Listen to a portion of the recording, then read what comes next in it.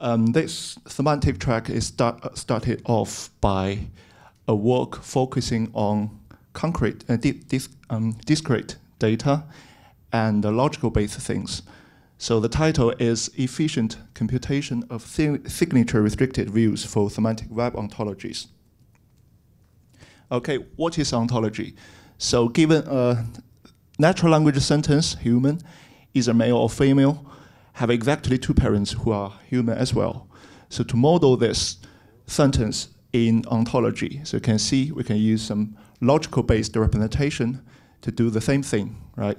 So where human, female, male, something like nouns are concept names, and also the binary relation has parent is a role name.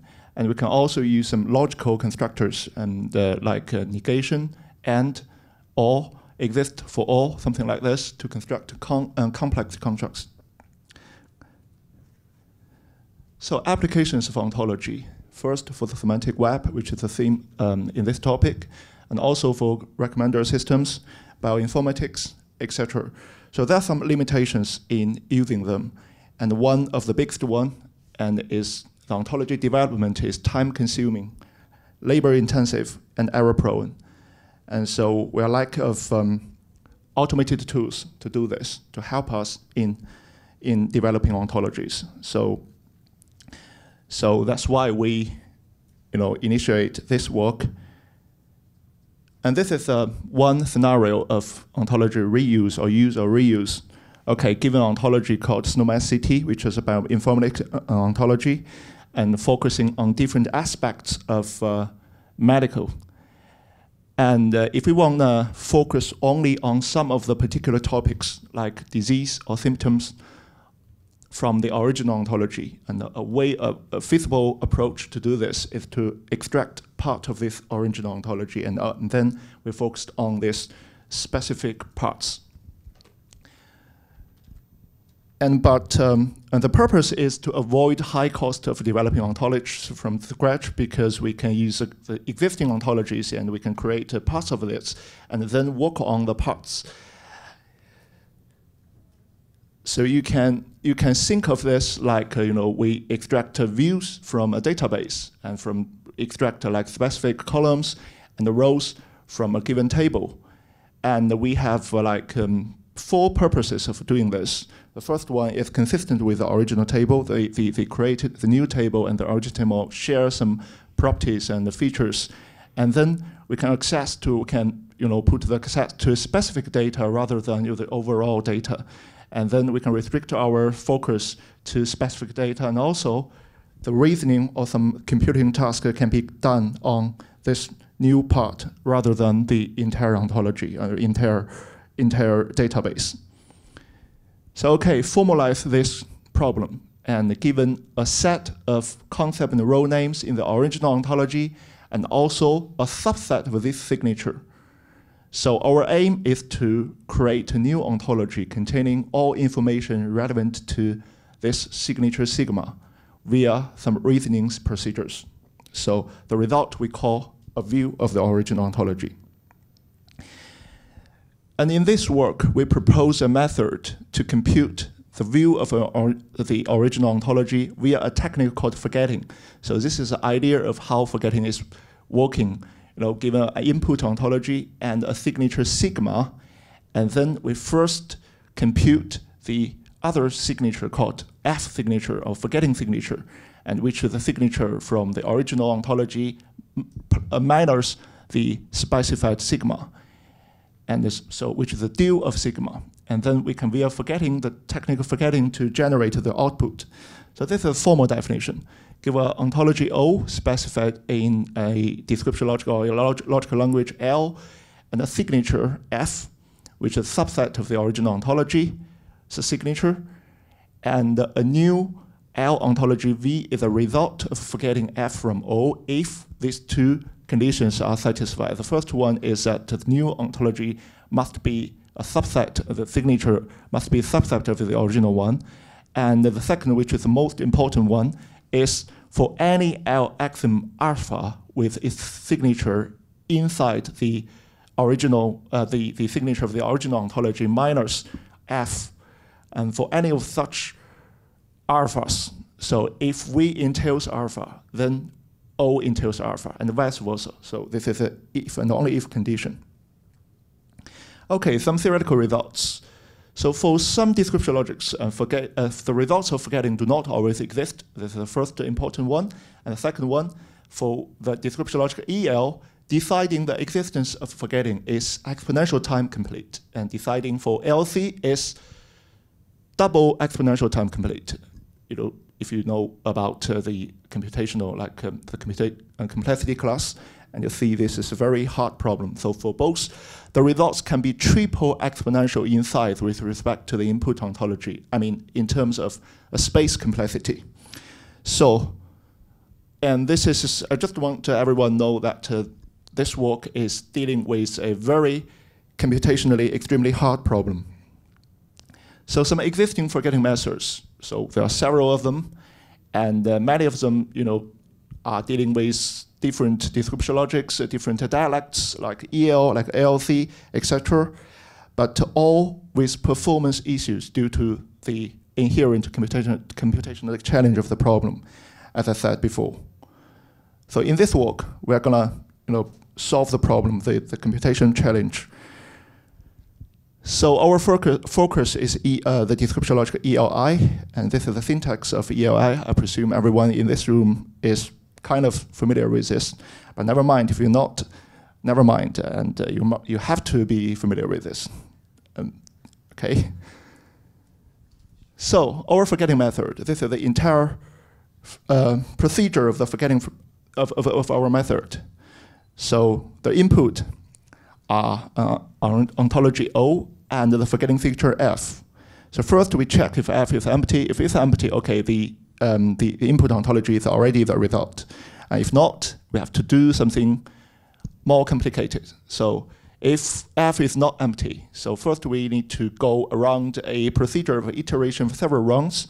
And in each round, a single name, either it's a concept name or row name X, is eliminated using a set of inference rules. So before the application of the inference rules, we have to do something called X normalization. It's a normalization procedure where we have to introduce a auxiliary concept name called definers. So this is a key step in our method. So what is X normalization? Here we use an example as if we want to forget the concept name A from the original ontology, and we have specialized 6 forms of normal form. So which, as you see in the slides, and we say ELI ontology O is in A normal form if every A axiom is in A normal form. So this is an example of how we introduce definer symbols to make the original structure of the ontology into this structure where we can call this structure a normal form. So you see, we have to introduce new concept names from outside. And so now, the number of definers we introduced is a key element in deciding the complexity of our algorithm. So our method introduced a number of definers, which is bounded by O of n, where n denotes the number of existential restrictions. So it's a linear introduction of definers. So let's see for other methods. For the methods we have just listed here before. And for others, the result becomes O of 2 to n, where n denotes the number of existential restrictions. So it's an exponential introduction of definers. And these are the inference rules for eliminating A working on the normal form, and which is very complicated technically. I won't go to very deep technical things of the rules, but if you're interested in this, you can come by my poster and we can discuss more, okay? So this is an example of showing how we eliminate A from A axioms in this ontology, which is already in a normal form. And after applying exhaustive application for the inference rules to O, to review all logical consequences regarding those symbols except for A.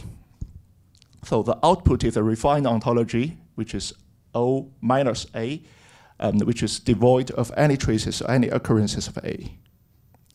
So our experiments, so the actual experiment is run on a average laptop computer, and so the test data sets we used were the Oxford ISG ontology repository and also the NCBO Bell portal, and which are benchmark ontology repositories that we really use for testing, the performance of reasoning methods. So we also partition these ontologies into 3 types, and with the size of ontology, and the auto denotes the size, the number of axioms in this ontology. So it's quite large corpus of ontologies from both sources. And these are the statistical data of the test data, and the mean, the max, median, mean. And you see these test data has collected all ranges of ontologies from the real world. Okay, so these are the results, and the proto is our method, and the lithy is the method we compared to. And the first important column is the SR column, which denotes the success rate.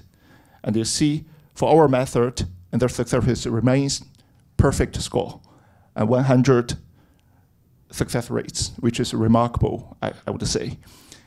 And also, our prototype was 52 times faster than lithy, the current SOTA on Oxford, and 37 times faster on Bell portal. And also for the memory consumption, you can see, and for our method, and this figure, and it is consistently lower than the figures of lithy. Okay, and we have done another interesting comparison with, I presume some of you have known about modularization, which is another technique for extracting parts of an ontology, but is computationally easier than our technique, which is called forgetting. And top, bottom, star, max, Amax, these are the modularization techniques or methods, and we compared to, and we have collected all of them on the market. So you see, except for lithy is the forgetting method we compared to, and the first graph shows the time used for this computation. And the second last one is our prototype. And you see, and for the time consumption, and our prototype was comparable to those of those modularization techniques. And for the space consumption and memory consumption, and still the prototype is among one of the best performances, within all these forgetting methods, but compared to the modularization methods, okay, and because of the technique itself, its nature, and so it's much higher than the modularization techniques. So, and why we got very good results, we have very good performances, as you see, and this is due to our definer introduction strategy. And I have get parts of a snapshot of our results from our paper, and you see on this ontologies, and Bell portal ontologies, lithy have introduced these numbers of definers for the normalization of the forgetting. But for our prototype, it's much, much, much lower. It's almost all 0 definers coming in to normalize the original ontology, and that's why our method is particularly faster than the other methods. Okay, so conclusion and outlook. The main results I have to summarize. So this work is about creating signature-based views of ontologies, which is used to foster ontology reuse. And we have developed a highly optimized forgetting signature procedure for computing such views.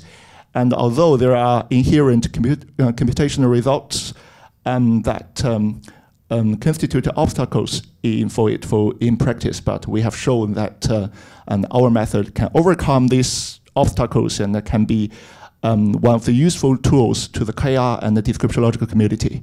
So some immediate future work is to extend the method to accommodate A boxes, also because our work is only focused on T boxes, and also to focus on more expressive decidable descriptor logics. So that's all of this work, and thank you very much.